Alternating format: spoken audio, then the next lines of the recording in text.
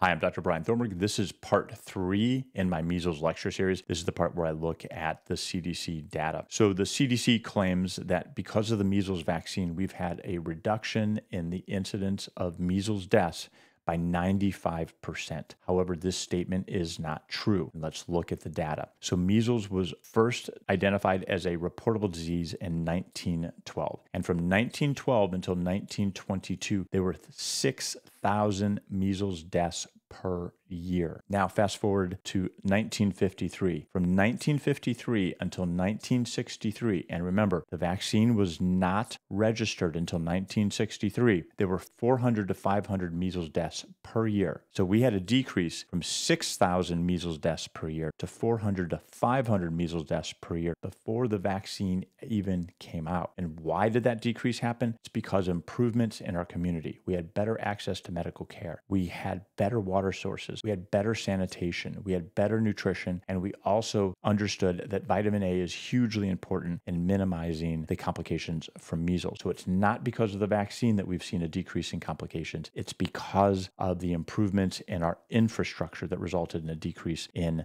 measles complications. Now, once the vaccine did come out in 1963, we did see a decrease in the total number of measles cases, but we have not seen a change in the number of measles cases per 1,000 cases, which means the vaccine has not helped reduce the incidence of complications. It's just reduced the total number of cases. So you could argue that since we don't have as many cases, that means that the complication rate is lower. And that is true. But we need to then look at what are these complications that the CDC highlights. There's 5 complications that they measure: ear infections, diarrhea, pneumonia, subacute sclerosing panencephalitis, and last, death. The incidence of these 5 complications have not decreased in their frequency per 1,000 measles cases because of the vaccine. The CDC goes on to report between 1987 and 2000, 30% of measles cases had one or more complications. That doesn't make sense given all the other data that I just provided.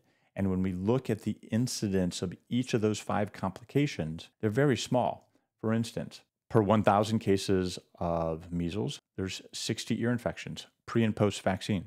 There's 60 cases of diarrhea per 1,000 cases of measles, pre and post vaccine errors. There's 0.1 per 1,000 cases of measles of subacute sclerosing panencephalitis. And the incidence of death per 1,000 cases is 1 to 3. Again, no difference between pre and post vaccines. The statement that 30% of measles cases had one or more complications just doesn't make sense given all the other data there. What we're not able to identify on the CDC website is what comorbidities are existing. What else is happening with these kids that might then result in a 30% chance of having a complication to measles. And we can't find any of that data. So we don't know if these kids are immunocompromised. We don't know if they're obese. We don't know if they have diabetes. We don't know what their access to medical care is. And when we look back at my first video on measles and we look at West Texas, we can see that the hospitalization rate at 27% can easily be explained given the poor social economic lack of medical availability in that community. Remember, for the 35 counties in West Texas, there isn't a single physician. And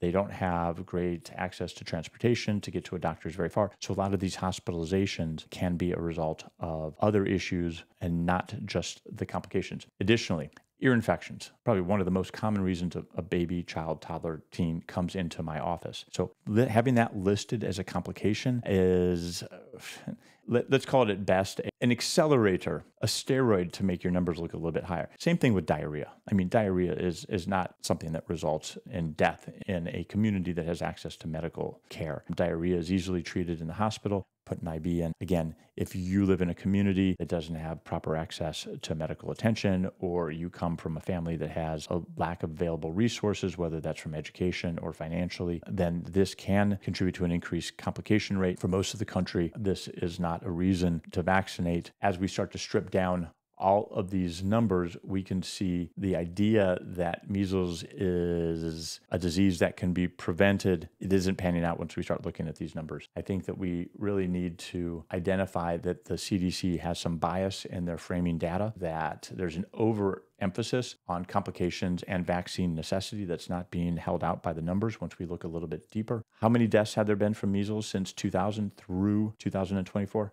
3. 3 deaths. Ear infections, diarrhea, 2 of the listed complications, not a big deal. Pneumonia, obviously can be a big deal. Subacute sclerosing panencephalitis, obviously very big deal. But again, remember, subacute sclerosing panencephalitis, 0.1 per 1,000 cases, not the reason that we're having so many complications. Death, 1 to 3, not the reason that we're having so many complications. Following the CDC that there's 30% complication rate. It's because kids are having ear infections. I mean, it's a bogus number, and it's creating bogus outcomes. So the takeaway is that vaccine did reduce the number of cases, but not the case severity. Measles deaths did drop prior to the vaccine, 95%. So the statement on the CDC website is inaccurate. So scientific literacy is the key. Hopefully you've learned how to, with a keen eye, go through the data to see if there's any inconsistencies or where the data is coming from. And thanks for watching.